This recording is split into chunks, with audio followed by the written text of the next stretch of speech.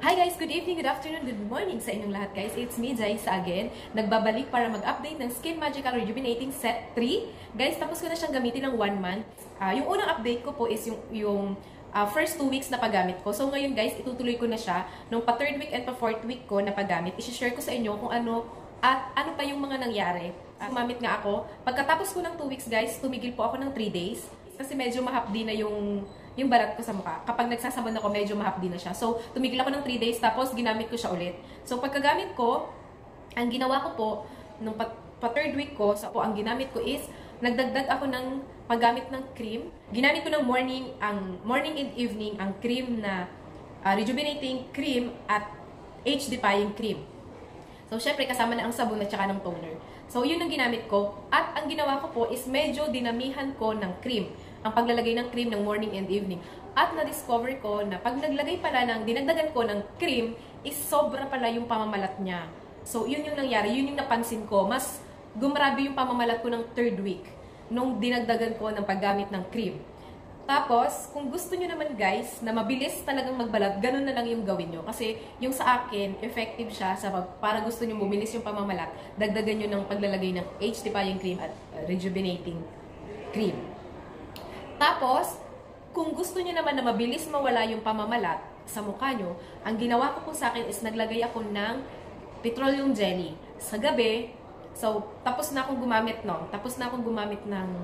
ng rejuvenating cream. Tapos na akong gumamit naka 1 month na ako sa 4th week ko. So, gusto ko naman na mabilis mawala yung pamamalat sa mukha ko. So, ang ginawa ko is naglagay ako ng petroleum jelly kada gabi.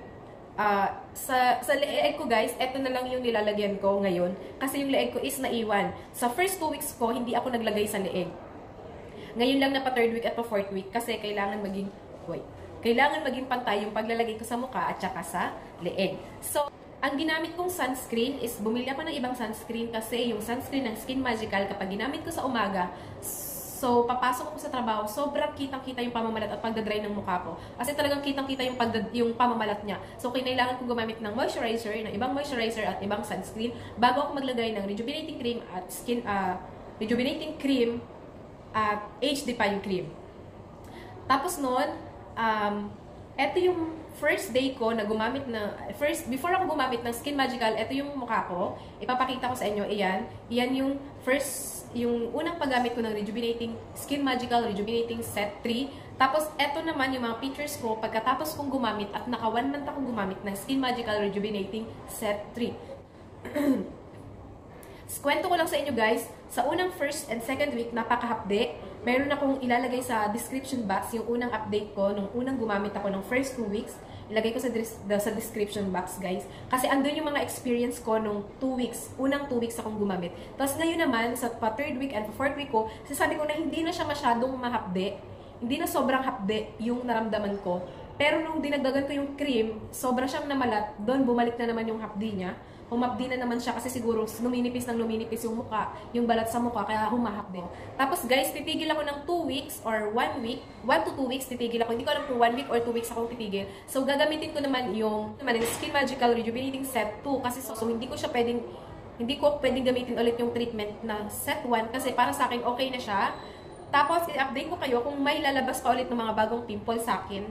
Sa pagtigil ko ng 1 to 2 weeks, try ko kung ilang weeks akong titigil. Titingnan ko kung may lalabas ulit ng mga bagong pimples at babalik ulit sa dati. Kasi nung gumamit ako ng Skin Magical, halos wala nang lumalabas na pimples sa akin. Talagang, eto na lang talaga mga dating pimples ko. Yun na lang talaga yung mga tinatanggal ko.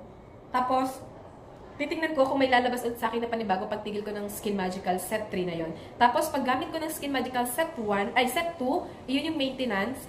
Pero hindi ko sure kung kailan ako gagamit. After 2 weeks, maybe after 2 weeks akong gagamit ulit ng Skin Magical Rejuvenating Set 2. Then, i-update ko ulit kayo guys kung ano yung nangyari sa hindi ko pagamit. Kung nagkaroon ba ulit ako ng pimples. Kasi may nag-comment sa akin dyan sa update ko na first 2 weeks na tumigil siya. Tapos nagkaroon siya ng yung itim-itim sa mukha. So, ayun guys, yun yung update ko.